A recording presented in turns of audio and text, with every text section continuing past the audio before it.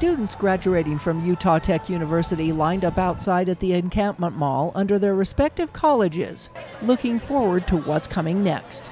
I'll be continuing playing basketball this next year and pursuing my master's degree in athletic administration. And then hopefully after that I'll be getting a coaching job in collegiate basketball or in athletic administration. These graduating students are among the first to receive their degrees under the Utah Tech name. It's the 112th commencement of this institution, but it's the first as Utah Tech University. As you can see from all around campus, we have a lot of students here. This is probably our largest graduating class ever. They tell me that anywhere between 1,200 and 1,300 students are marching today. Last year we had 900, so that tells you how many more students that we have. I'm so grateful to be a part of this legacy of Utah Tech, the first class of Utah Tech University. It's pretty cool to be a part of. And we have about 972 in the College of Humanities and Social Sciences, so it's a pretty big event. Among those receiving degrees are those with exercise science majors. These students took a group picture to preserve the memories of the past 4 years in college together. And now they'll move apart with different plans. Life really has taken its course yet. I can go to Vegas, I can go to Salt Lake, I can go to Reno, so I got options. I'm staying here for another year of basketball. I'm applying to physical therapy school. And the university is also producing some firsts in athletic abilities as well. I'm Darius Nash, aka the General. And Darius, something like. I thought I heard you're going somewhere to play football. Oh yeah, we're going to the New Orleans Saints. Yes, sir. Who dat? So NFL bound, coming soon. Fresh out of Utah Tech. So we have close to 3,000 individuals that are getting a degree from Utah Tech University today. We have about over 60% are female, over 30% are male. We have 42 states that are covered in 19 different countries. We have a number of new master's degrees. I think athletic training is a new master's this year, but we have more. I believe we have about 48 master degrees that are going to be conferred today, which is a record for our institution. As they prepared for their final walk, professors were also preparing to say goodbye to the students they have academically nurtured over the past 4 years. Aren't you the one who tried to help me with tutors? You believed in me.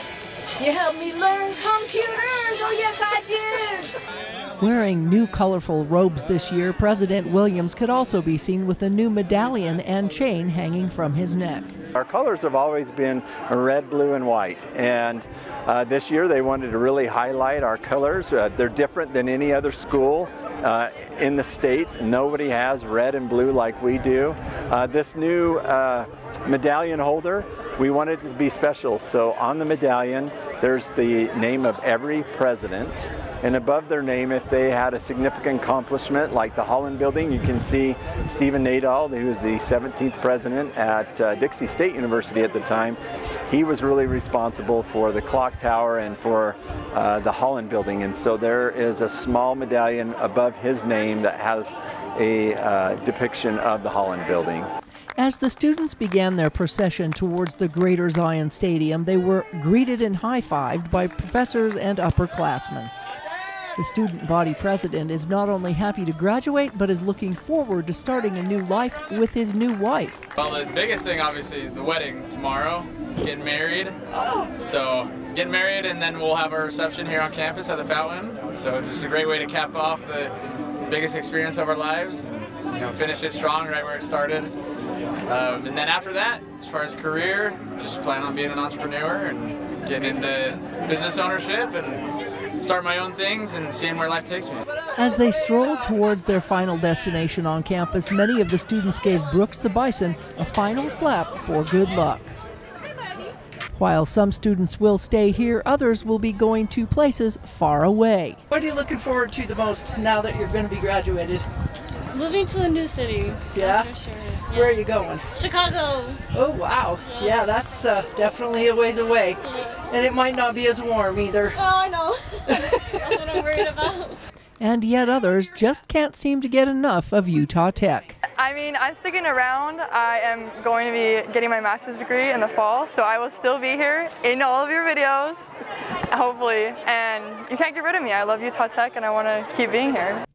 The time for the graduation event was also changed this year due to the weather. This is the first time that the commencement was held in the evening. And according to the turnout, this may be why the stands were full this year. Those who came were excited for their children, grandchildren, and others for their achievements. That's a giant face you have there. Who's graduating? Amanda Alaman. All right. Congratulations Thank you. to her. Yeah. Is that your daughter? No, she's my niece. All right. We're for Jennifer Chamberlain, our daughter, Jennifer Bramble Chamberlain. She graduated in technical writing. She has a bachelor's degree in English and a master's degree in technical writing from Utah Technical University.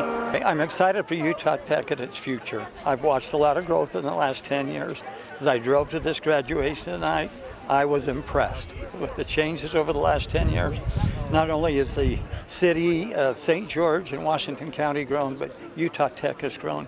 What a great institution, what a great future. Our students show a lot of grit, and we hope that they'll come back often. We hope that they'll get engaged as alumni. I'm really excited future alumni parties to be able to come and learn and see what they've done with all the skills that they acquired at Utah Tech University.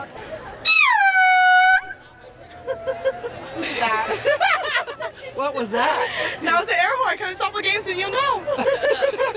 From Utah Tech University, Melissa Anderson, Community Education News.